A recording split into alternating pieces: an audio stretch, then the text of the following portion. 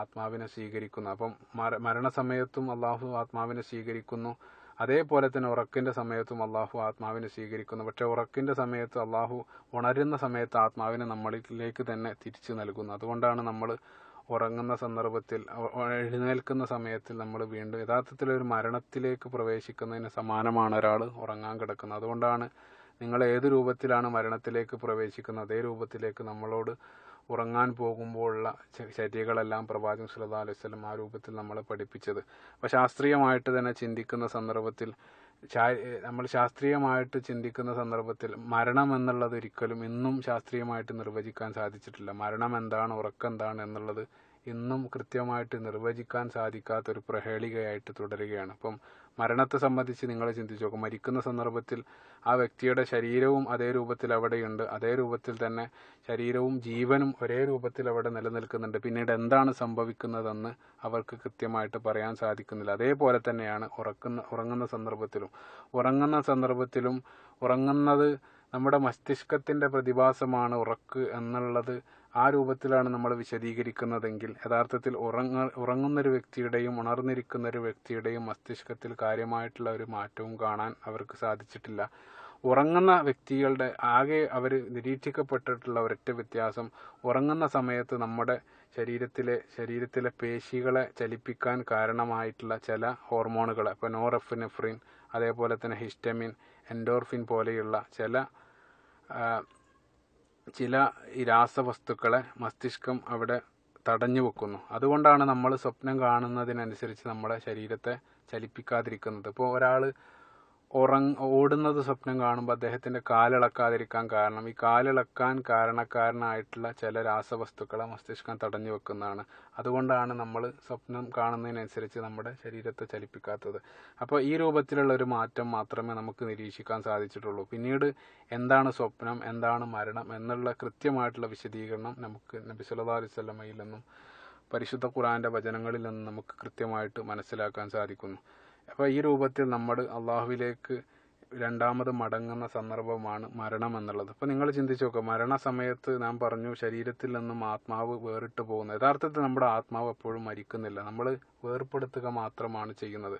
അതുകൊണ്ടാണ് നബി സല്ലല്ലാഹു അലൈഹി വസല്ലം പറഞ്ഞത്, നമ്മൾ ഖബറാളികളായിട്ടുള്ള ആളുകൾ മയ്യത്തുമായിട്ട് പോകുന്ന സന്ദർഭത്തിൽ ഈ ആത്മാവ് നിലവിളിക്കും. അതായത് നമ്മുടെ കാഴ്ചയിൽ ആ വ്യക്തി മരണപ്പെട്ടിട്ടുണ്ട്, പക്ഷേ അവിടെ വെച്ചുകൊണ്ട് ആത്മാവ് നിലവിളിക്കും. നല്ല ആത്മാക്കളാണെങ്കിൽ എന്നെ പെട്ടെന്ന് ഖബറിൻ്റെ അടുത്തേക്ക് കൊണ്ടുപോകണേ എന്ന ആത്മാവ് നിലവിളിക്കും. എന്നാൽ ചീത്ത ആത്മാക്കൾ എന്നെ കൊണ്ടുപോകരുത് എന്ന് അട്ടഹസിച്ചു കൊണ്ടിരിക്കും. ഈ അട്ടഹാസം ലോകത്തുള്ള മുഴുവനും കേൾക്കും, മനുഷ്യരൊഴികെ എന്ന് പ്രവാചകൻ സല്ലല്ലാഹു അലൈഹി വസല്ലം പറയുകയുണ്ടായി. ഈ മനുഷ്യരെങ്ങാനും അത് കേട്ടിരുന്നെങ്കിൽ പിന്നീട് ഒരിക്കലും ഈ നിങ്ങൾ ഖബറിൻ്റെ അടുത്തേക്ക് പോകില്ലായിരുന്നു എന്നും പ്രവാചകൻ സല്ലല്ലാഹു അലൈഹി വസല്ലം താക്കീത് ചെയ്യുകയുണ്ടായി.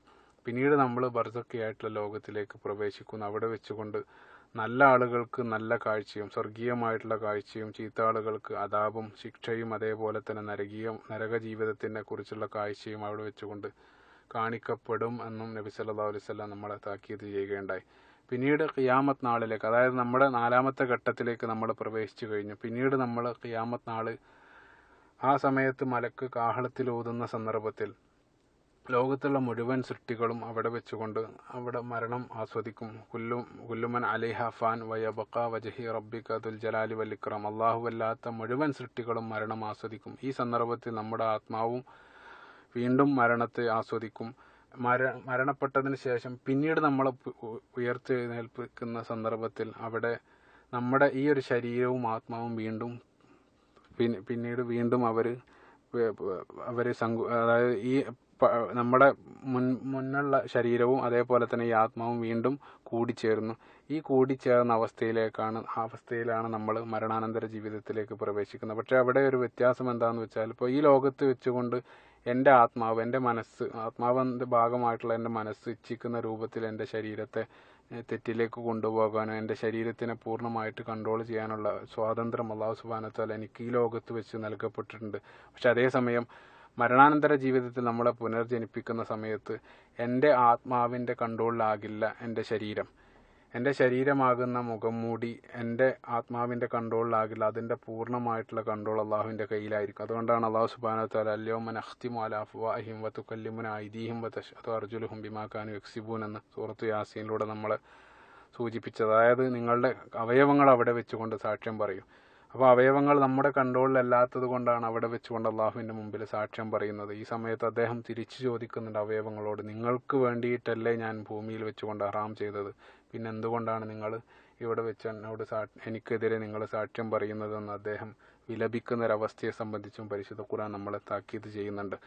അപ്പം നമ്മുടെ ശരീരമാകുന്ന ആത്മാവിനുള്ള മുഖംമൂടിയാണ് നമ്മുടെ ശരീരം. ഈ ശരീരത്തിൽ അള്ളാഹു നൽകിയ ചില അമാനത്തുകളാണ് നമ്മുടെ ഓരോ അവയവങ്ങളും.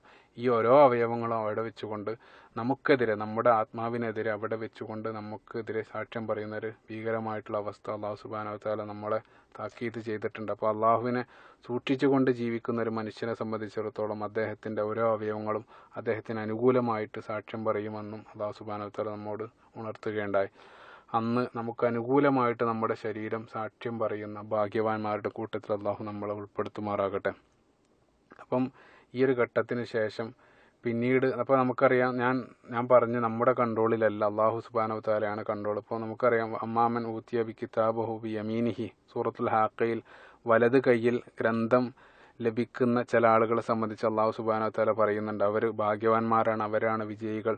അതേപോലെ തന്നെ അമ്മാമൻ ഊതിയ കിതാബഹു ബി ഷിമാലിഹി, ഇടത് കൈയിൽ ഗ്രന്ഥം ലഭിക്കുന്ന നിർഭാഗ്യവാന്മാരെ സംബന്ധിച്ചും സൂറത്തുൽ ഹാഖയിൽ പറയുന്നുണ്ട്. അപ്പം വലത് കൈയിൽ ലഭിക്കുന്നവരാണ് ഭാഗ്യവാന്മാരെന്നറിയുമ്പോൾ തീർച്ചയായിട്ടും എല്ലാവരും വലത് കൈ നീട്ടും. പക്ഷേ നമ്മളെ സംബന്ധിച്ചിടത്തോളം വലത് കൈ നീട്ടാൻ സാധിക്കുകയില്ല. കാരണം അതെല്ലാം അള്ളാഹുവിൻ്റെ കൺട്രോളിലാണ്.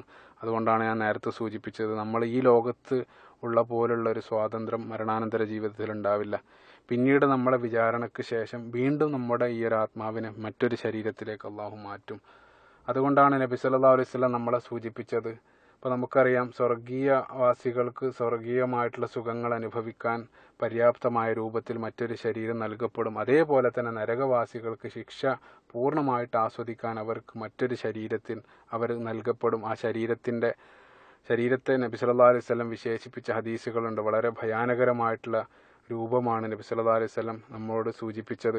ഒരു ചുമലിൽ നിന്നും മറ്റൊരു ചുമലിലേക്ക് ദിവസങ്ങളോളമുള്ള യാത്രാ ദൂരം പ്രവാചകൻ സല്ലല്ലാഹു അലൈഹി വസല്ലം സൂചിപ്പിക്കേണ്ടത്. അപ്പോൾ അത്രയും ഭീകരമായിട്ടുള്ള ഒരു ശരീരത്തിലേക്കാണ് പിന്നീട് നമ്മുടെ ആത്മാവ് പോകുന്നത്. അവിടെ വെച്ചുകൊണ്ട് നല്ല ആളുകൾ നല്ല സ്വർഗീയ ആരാമങ്ങളിലും, ചീത്ത ആളുകൾ ഈ ഒരു നരക ശിക്ഷയിലും പിന്നീട് വസിക്കേണ്ടി വരും എന്ന് നബി സല്ലല്ലാഹു അലൈഹി വസല്ലം നമ്മളെ താക്കീത് ചെയ്തു. അപ്പോൾ അവിടെയാണ് നമ്മുടെ ഒരു യാത്ര പൂർണ്ണമാകുന്നത്. അപ്പോൾ നിങ്ങൾ ചിന്തിച്ച് നോക്കുക, നമ്മൾ ഈ ഒരു സുദീർഘമായ യാത്രയിൽ വളരെ കുറഞ്ഞ കാലഘട്ടം മാത്രമാണ് ഈ ദുനിയാവാകുന്ന സങ്കേതത്തിൽ നമ്മൾ ജീവിക്കുന്നത്.